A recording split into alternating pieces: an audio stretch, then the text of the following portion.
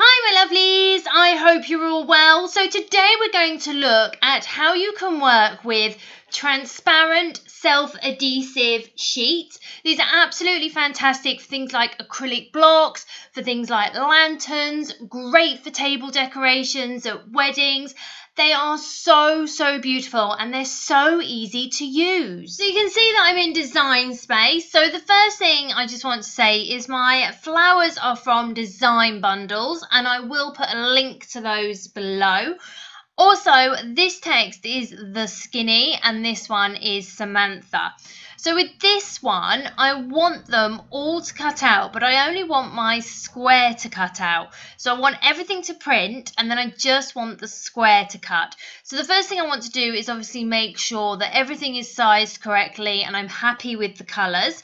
I'm then going to come in and highlight all and I'm going to go to flatten. So what it will do is it will print all of these out, but rather than cutting everything out individually, it will only cut my square out.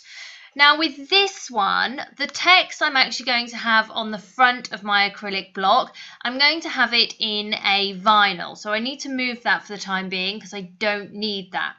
Now with this one, I'm actually going to have it on the back of my acrylic block, which means when we come to cut it, it needs to be mirrored. However, because the print and cut is going to put them on the same canvas, if I mirror, this one is going to end up being mirrored as well, and I don't want this one mirrored. So the easy way around that is to come in and highlight.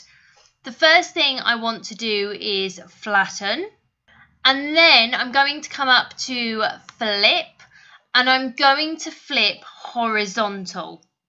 Now, because I need it mirrored, obviously it's going to print out like this, but because I'm going to use the sticky side to adhere it, it will flip it round. So this is why I'm mirroring it here and not on the next step.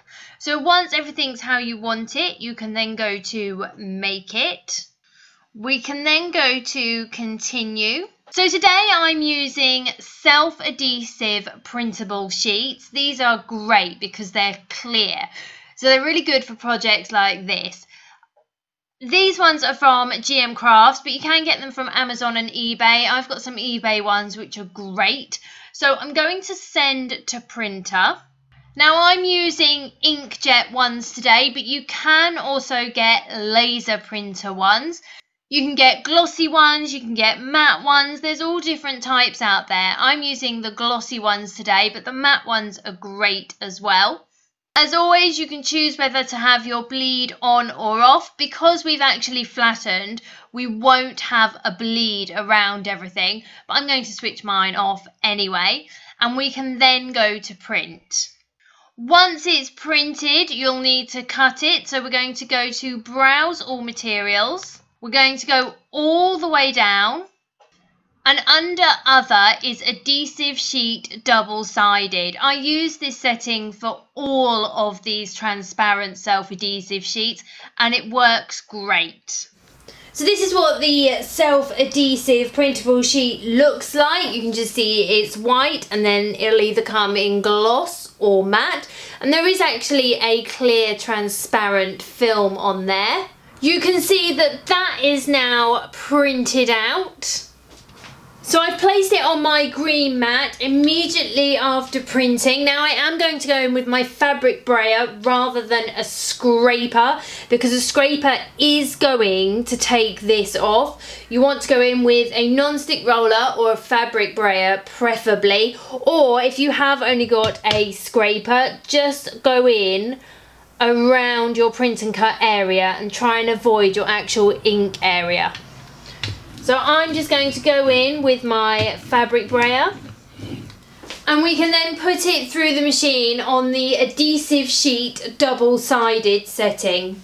So that's now cut out, so we're just going to grab a corner and we're just going to peel back, and you can see that then weaves.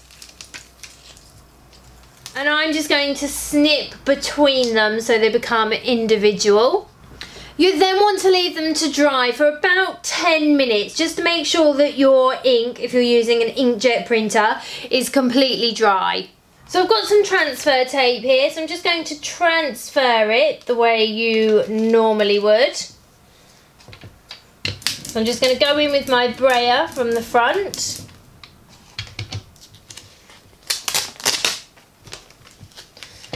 And then from the back.